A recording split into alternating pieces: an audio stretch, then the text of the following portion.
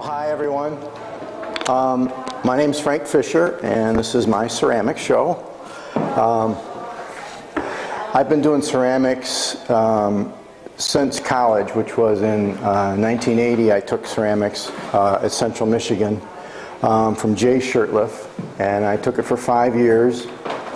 And when it came time to graduate, I had to decide whether I wanted to be a ceramicist and not make a whole lot of money, or my family had a advertising business. I could go into the ad business, and I decided that I would go into the ad business because I knew I had a job waiting for me, and I knew that my financial career would be a lot more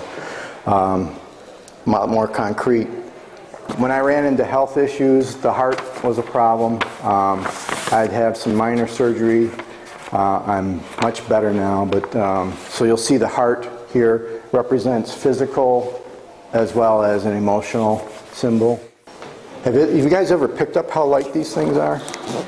Oh, you got to pick one up. Here, I brought a piece because that's the other.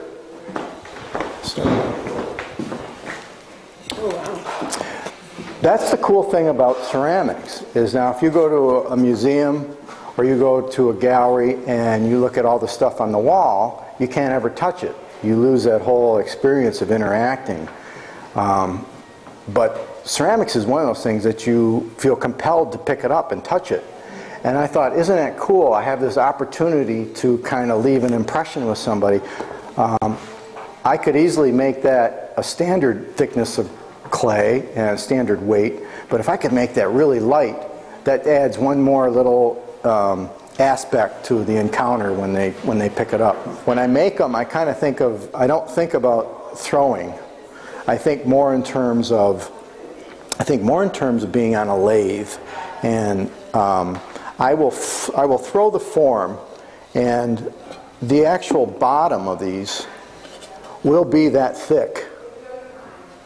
That's all trimmed away. The inside of that's all trimmed away, and they're made, and they're all different pieces, like Ford's assembly line. There's the body, there's the dome that's thrown, the spout's thrown. You doing that carving on the wheel also? Yeah. So it's funny because it's a different mindset, and I use a lot of metal tools. I don't use, to get these sharp edges and stuff. And that was all sorts of things. It was hard to not do that. It just seemed so nice to just put a chamois on there and just smooth that off. But, I left a lot of that, like little sharp edges and ridges and stuff that would be nice to put a chamois on. But, I'm just going to leave it. And when you look at it when it's done, that's kind of how they do have a thin little metal tooling marks and things like that. I think that's probably it. The American dream, part of the scheme. It's gotta look neat and mean. You gotta join the team. The American dream, out of control. Going down for the last time, throw the lifeline and get ready to pull. The American dream, can't lose sight.